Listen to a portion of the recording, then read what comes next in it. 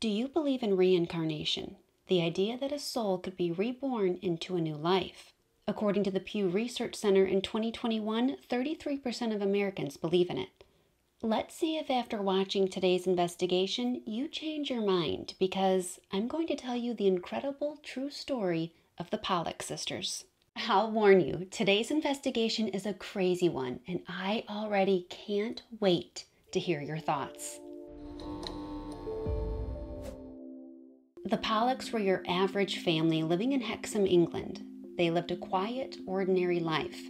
John and Florence ran a milk delivery business, had 4 sons, and then welcomed 2 daughters. They were happy and life was good until tragedy struck them in their small town on the morning of Sunday, May 5th, 1957. The family was busy getting ready for church when the doorbell rang. It was the neighbor boy, Anthony. He wanted to see if Joanna and Jacqueline wanted to walk with him up to the church. And while they would usually travel to St. Mary's as a family, John and Florence saw no reason not to let the 3 young children walk on ahead. After all, they'd be seeing each other in just a short while. As the 3 children walked hand in hand towards the church, a car turned onto the road, and as it neared the children, it veered into the opposite lane, jumped the curb, and hit them. Onlookers were in pure shock. 11-year-old Joanna, 6-year-old Jacqueline, and 9-year-old Anthony Layden were pinned between the car and a brick wall.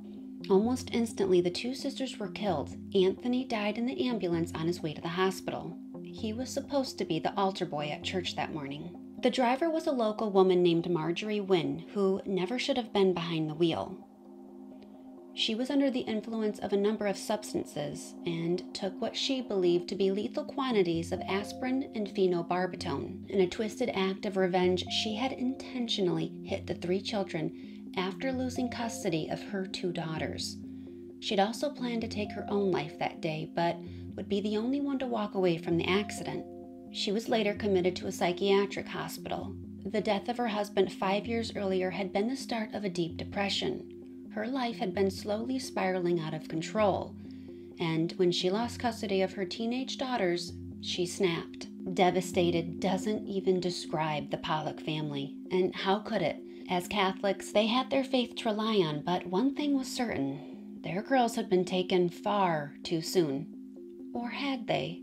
8 months later, Florence discovered she was pregnant. The family was overjoyed. For the first time since the accident, they could finally feel some of their grief lifted. Nearly a year and a half after losing Joanna and Jacqueline, Florence gave birth to twins, if you can believe it. And there was no history of twins in either John's or Florence's family. Throughout her whole pregnancy, even Florence's doctors had believed she was only carrying 1 child, and there was only ever 1 heartbeat heard. But against all odds, Florence gave birth to identical twin girls on October 4th, 1958. They were named Jillian and Jennifer. John and Florence noticed Jennifer had 2 birthmarks. One was a mark on her left hip, identical to a birthmark that Jacqueline had. It was so distinct because John and Florence had always said it looked like a thumbprint. And now Jennifer has one just like it and in the same spot. The other was a mark on her forehead, above her right eye, that was so similar to a scar Jacqueline had in the very same spot. Those weren't the only coincidences. When the twins were only a few months old, the family moved east to Whitley Bay, 30 miles away. As the girls got older, it became clear that Jillian and Jennifer seemed to remember Hexham, and in detail, despite not really having grown up there. Because they'd left when the twins were just a few months old, there was no way they could remember any of it. But they talked about it constantly, as if they'd grown up there. When the girls were 4, the family visited Hexham, and amazingly, the twins pointed out and even knew the names of landmarks they'd never seen before. They even knew the school that Joanna and Jacqueline attended. And get this, they knew how to get to Joanna and Jacqueline's favorite playground despite never having seen it. They could even identify old friends and neighbors. When the girls were a bit older, Jillian recalled experiencing visions of herself playing in a sandbox at a home in Wickham. And even though she'd never been there, she was able to describe the house and even the garden perfectly. Wickham was where the family had lived prior to moving to Hexham. Joanna was just a toddler. Florence and John even started to notice the twins had very similar personalities to their older sisters.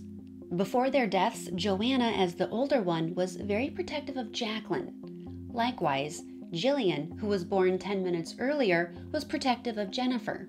The twins enjoyed the same games and foods as their older sisters.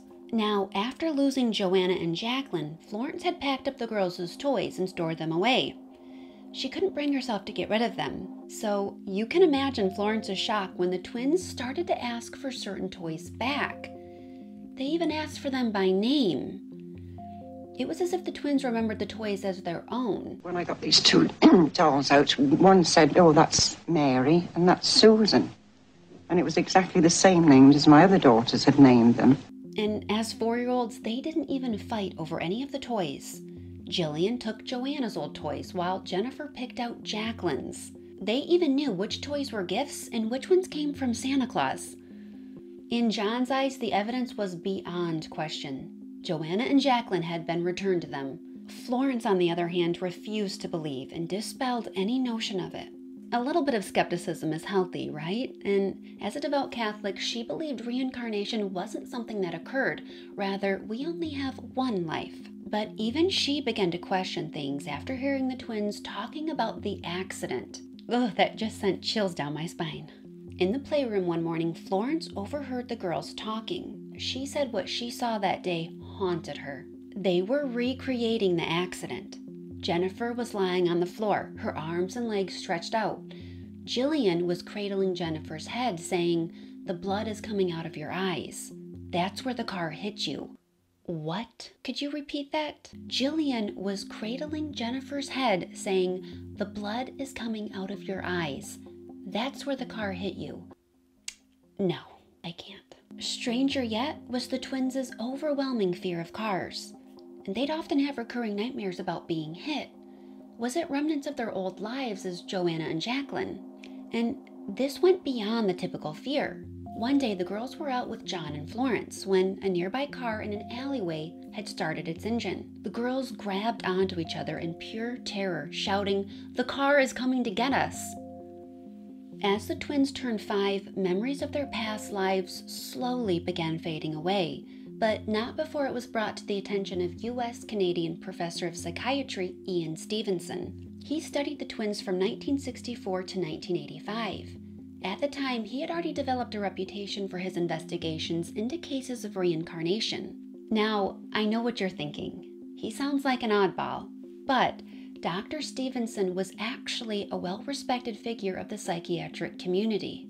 He even created a specialized department known as the Division of Perceptual Studies, so that his research could be carried out with scientific methods to investigate phenomena which can't be explained by scientific assumptions and theories.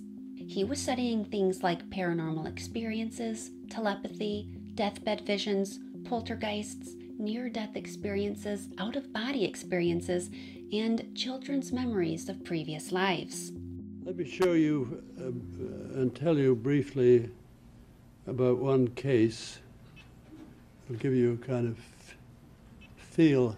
This is a child of Lebanon, a Druze. It's a sect originally of Islamic origin, but now they consider themselves separately. She's there about 18 months old, picking up the telephone and calling into it, "Layla, Layla, Layla." When she could speak more, she spoke about a previous life as a middle-aged married woman who had children, one of whom was called Leela. This deceased woman had died not long before our subject here was born. She actually happened to die in Richmond, Virginia, where she'd come for cardiac surgery. Here's the little girl when I first met her. Sorry the slide isn't better. And she's here between 6 and 7 years old, still speaking fluently about the previous life, still attached not only to the children of the deceased woman, but also to the husband of the deceased woman, whom she used to call 3 or 4 times a day to ask about how he is, his health, what was going on. Immensely jealous when he seemed to show some interest in a neighbor who had been a friend of the deceased woman and ultimately married that person. Here she is at the age of about 25 as a young lady, still unmarried, still very attached to the husband of the deceased woman. And here's the deceased woman herself. This case illustrates not only the statements that these children make, but the behavior, the unusual behavior, the involvement with the other family. And that's a point that I will be emphasizing repeatedly during my remarks. It's part of a lesson for myself, because when I first began studying these cases, I thought they would consist only of statements that the child made, and all you had to do was verify those and make sure the child couldn't have learned about the other person normally. But there is much more to the cases than that, as I subsequently discovered. Dr. Stevenson noted a recurring feature with the Pollock twins that he'd seen in his research on reincarnation many times before. Birthmarks or birth defects like those from the deceased person they are believed to have been reincarnated from. He referenced those two birthmarks on Jennifer. Now, at that time in post-war Britain, the idea of reincarnation was still a fairly uncommon concept, so for a Catholic couple to announce in 1962 that their daughters were living proof of reincarnation was a big deal. Not only that, Florence constantly struggled to reconcile the evidence with her own eyes with the teachings of the Catholic Church. The possibility that the girls had been reincarnated brought her no comfort. John, on the other hand, was the complete opposite. It allowed him to reconcile the idea that he'd lost his daughters forever, and even later on in life, he saw no point in visiting their graves, because in his eyes, he had his daughters back. By 1985, the Pollock twins had stopped feeling a connection to any sense of a former life, and Professor Stevenson's studies came to an inconclusive end. What do you think? Were Joanna and Jacqueline reincarnated back into their family, or were Jillian and Jennifer absorbing their parents' unimaginable grief? I truly don't know what to think. It's possible they may have gotten information and details from their brothers, but it certainly doesn't explain everything. I need to hear your thoughts on this one. If you enjoyed today's video, give it a thumbs up, and hey, while you're at it, consider subscribing to the channel so you don't miss out on the next investigation.